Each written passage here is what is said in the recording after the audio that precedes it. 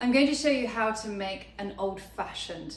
This is my signature cocktail. First, you need a good whiskey. You can use whiskey or you can use rum. You also need Angostura bitters. First, you need to make the sugar syrup. To create the sugar syrup, you want to use white cane sugar. You need to make it 1 part sugar and half part of water. So if you use a full cup of sugar, then you would use half a cup of water and so forth. I'm going to make half a cup of sugar syrup, as this old-fashioned is just for me. But if you're serving for a large group of people, then you can obviously double or triple the quantity of sugar syrup. Always make this fresh rather than buying it from the supermarket, as it tastes much better. I've got half a cup of sugar, which I'm going to pour into the saucepan. Now I'm going to use half of that, so 1/4 of the cup, with water. Cold water is perfectly fine. And now I'm going to add the cold water, 1/4 cold water, to half of my sugar. Now I add this onto the heat.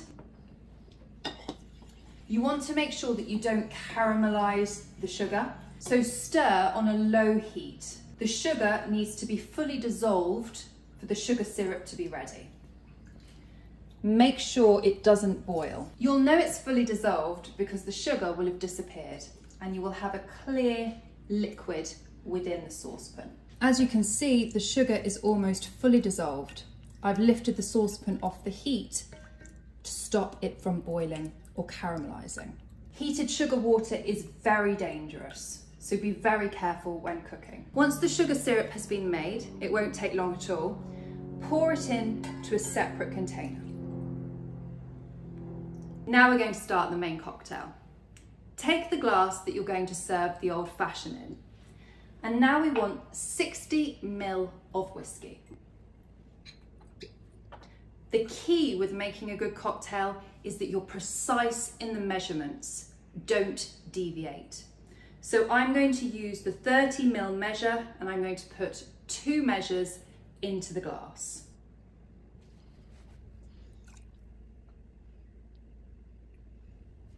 Now we're going to put 25 drops of the bitters into the whiskey. Again, be precise. At this point, we're going to give it a stir. Now for the sugar syrup. The sugar syrup, we want 7.5 ml. Now I pour the sugar syrup into the whiskey cocktail. And again, stir. Now I take my orange and my peeler, and after having washed the orange, I'm going to take 1 slice out of the orange.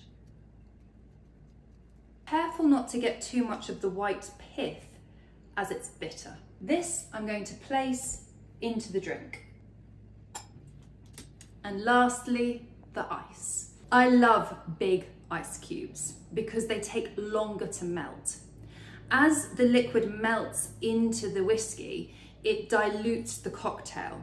So ideally you want a large ice cube to slow down the melting time and therefore not affect the taste too much. Take your giant ice cube, place it in the drink.